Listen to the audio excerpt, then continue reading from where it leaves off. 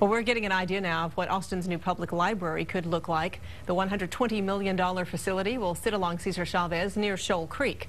It'll be 5 stories of indoor and outdoor reading rooms, gathering spaces, tons of natural light, and plenty of parking. Designs also include a special event center and a cafe. The City Council will vote on the design next month, and if it's approved, the library will be completed in 2015.